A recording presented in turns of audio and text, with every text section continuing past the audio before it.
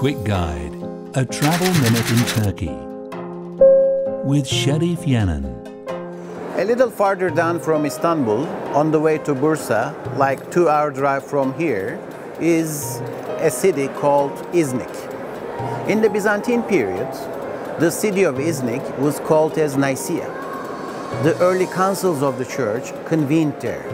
The famous Nicene Creed was formulated there.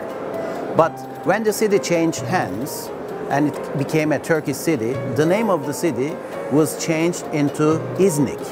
And especially in the 16th and 17th centuries, the city of İznik became one of the most important tile production centers in the world.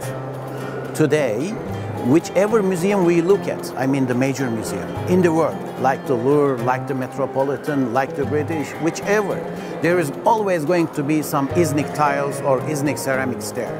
So İznik tiles reached its climax in the 16th and 17th centuries in many of the mosques today, like the Blue Mosque, like the Süleymaniye Mosque, like the Rüstem Pasha Mosque, many others, the Topkapı Palace and many others. They always use the İznik tiles.